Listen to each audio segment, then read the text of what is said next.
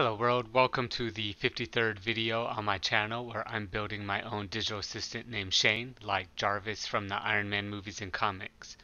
This is the 5th video in our Zillow API playlist, and it's been quite a while since I posted with this, but I'm glad to be back because I enjoy doing this. And so, in our last video of this playlist, we used Pandas and Matplotlib to find the mean price using the square feet of all the houses in my neighborhood.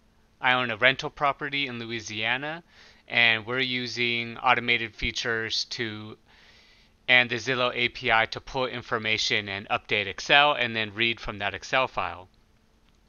And so basically we took this list of addresses, ran it through the Zillow API, and got the square feet,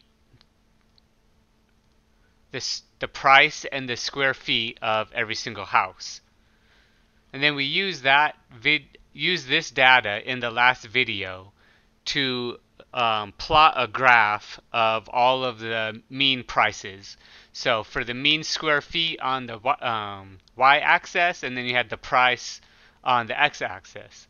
So I was pretty excited. I showed my realtor this YouTube video, and he mentioned that just be aware that my neighborhood made a shift. So in the beginning it had mostly custom houses, and then several years into it, a large manufacturer of homes with less custom. I still think they're custom homes, but it's kind of pre-manufactured. It's a company called DSLD, and he said, hey, some of these homes built later have a lower value. And so that kind of gave me motivation to check the year built and see what kind of data that gives us. And so in this video, what we're going to do is use the Zillow API to get the year built, update that Excel, and then use Pandas and Matplotlib to get some data analytics from that. And so first, I want to show you how I use the Zillow API to get the year built. So please make sure you've watched the whole playlist up to now, because none of this will make sense if you haven't. So we're going to go into this data testing function here, where we start the API, create a dictionary. We're going to call the pretty print. That uses JSON data and makes it pretty. And then we're going to use this API.get deep search results. You're going to pass it your key. Again, watch the previous videos if you're not tracking this. The home address of my rental. And then I want to pretty print this JSON dictionary. So let's check this out. I'm going to call this data testing. Alright, and then so in this JSON at the very top, you're going to see extended data, bathrooms, bedrooms, so on. And then you're going to see this year built. So in the extended data, there's a year built function. Okay, so let's comment that out. Create our own dictionary so we can iterate through it. And let's call a function called year built. And then let's print that. There you go. Alright, I still have my, we're still printing out the amount. So that is the amount that you're seeing. But anyways, here's the year built, 2009, just like I showed you. Alright, so now that we know how to get it from the JSON data that the Zillow API gives us, we can go into the function we did in a previous video where we wrote it to Excel using XLRD. We iterated through every single address in the Excel. We passed it this amount. We passed it this finished square feet. And now we're going to pass it the year built. So what we're going to do is the same thing you saw below. We're going to get the deep search. We're going to pass it our key, the address and city, and the postal code. We're going to create our own dictionary. We're going to create a variable called year built in the extended data in year built. And then down here, we're going to pass it into the fourth column of our worksheet. And then we're going to, +1 makes it go through each one. So, and what that will look like, we're not going to run that because it takes quite a while. Oh, it doesn't take a while, but it could take a little bit. I still have this check that file, yo, so I know when to check the Excel sheet. And then it looks like this one right here. We have the price, the square feet, and the year built now. All right. So there we go. Now we have an Excel sheet that we use Python and the Zillow API to get our price, our square feet, and the year built. So we can close out of these. All right, now we're going to use Pandas. And this is where we get into the exciting part of the data analytics. So in the Pandas, you create a data frame. This is the standard for Pandas. Please make sure you watch my other videos. We're going to read this Excel, which I just showed you, which has the price, the square feet, and the year built. I want the index column to be 0, which you need to tell Pandas so it knows. And then I want to print this data frame. And this time we're going to use a new method called group by. So I want to group it by the year built and then find the mean of that data. So, and then we're going to print it. So let's check this out. I think I've already called, Pandas. I called this function Pandas neighborhood test. Right? All of this was covered in a previous video. This is the new stuff right here. So the column is called year built. So this is what you pass in here, is the year built. So let's run this and see what it finds us. Okay, so what it returned was this right here. Year built 2007 to 2019. The mean price for each year right here. And then the mean square feet. The mean square feet is not really that important to me, but the mean price is important. All right, so that's kind of a weird looking data.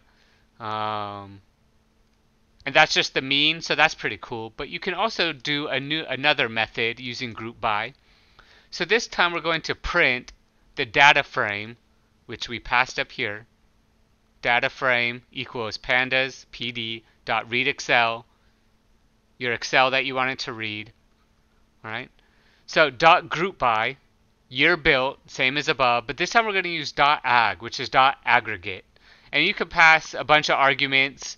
I want to pass it mean, the minimum, so it's going to look at all of them in each year and pass me the minimum price in square feet and the maximum. So let's print that out. All right, so what this did was here, so you have these three are the price, mean, min, max, and the square feet, mean, min, max. So this is a little bit better. So it looks like there was one house probably built in 2007, since this is all the same data. So today's mean price, yesterday's when I ran that Excel function. So right now it's worth $241,845. It's the min and the max. But check this out. In 2008, so the mean is 247,000, but as you can tell, as all data analytics people know, you have to have clean data. So I doubt there is a property in our neighborhood that has a $30,000. So I need to check my data to find out why it's reading that.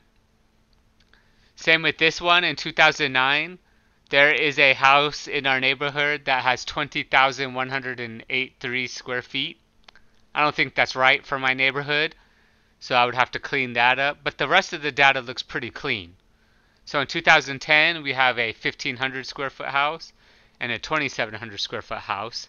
The mean is 2,100, and the mean price is 272,000. So this is great. This is great raw data right here. Once you clean the data, unless there really is a small mansion in our neighborhood, which I don't think there is, because I used to run around it all the time, small brag, and did not have a 20,000 square foot house. All right, so that's a lot of raw data. Let's plot it out using matplotlib. So again, in previous videos, we cover how to call this. But what you can do is you can use pandas to tell matplotlib how you want to plot something. So we are going to dataframe.groupBy again, the year built. I want to find the mean. Add another dot, right? We're going to pass another method called plot. So now we're in the matplotlib library. My y-axis is price. I just want the price because as you see it'll be price and square feet. So let's just do the price. And the default is a line bar, and we don't want that. We want a bar. So a bar graph. So that's what this is, kind bar graph. And then in the matplotlib you do a plot plt dot show. Again, PLT is covered in the last video, but it's the standard for how to use matplotlib. So let's run this now.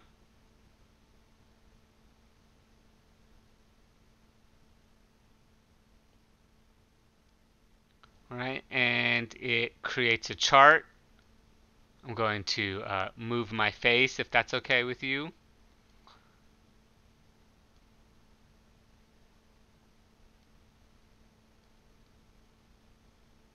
Okay, don't think my forehead is very useful. So here we go, little baby screen. Okay, so what we're showing here is it gave me a graph of what our mean price of our neighborhood is. Now again, I would clean the data to make sure this is real data, but you can see that that home built in 2007, and then in 2008 the mean price went up. 2009, 2010, 11 it looks like it may have dropped, 12, and then you see this large section that's low. And then maybe there's only one house in 2019 which may be skewing this data, or it's just a brand new custom house. So, but as you can see, this is around the time where the DSLD homes, right, were created. So those command a little lower price. So if you really want to have a custom house, and my rental property, I don't know if it's a southern thing, but the Louisiana culture likes to have intricate crown molding, multi-layered crown molding, some wainscot, some granite, very wood etched into their cabinets. So not as important to me. I'd rather have a bigger house, maybe some more land, but it's up to the individual homeowner. So if you're willing to pay an extra price for the custom homes, that's fine. If you're willing to pay a lower price, here we go. So I think my realtor was spot on. I'd have to clean the data before I give a final conclusion. But in these pre-manufactured homes, or not pre-manufactured might be the wrong word, but they're just less customized homes, do command a lower mean price. So there you go. So that was quite a lot. We went through using the Zillow API to find the year built. Then we use Excel Writer, XLRD, to write those year built and iterate through that whole 500 something list of houses into Excel. Then we saved that Excel. We passed it to Pandas to get the mean data. And then we use matplotlib to plot it out on that graph. So quite a lot in, I imagine, the data analytics career field.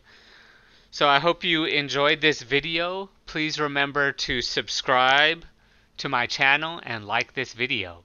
Thanks again for watching. Goodbye, world.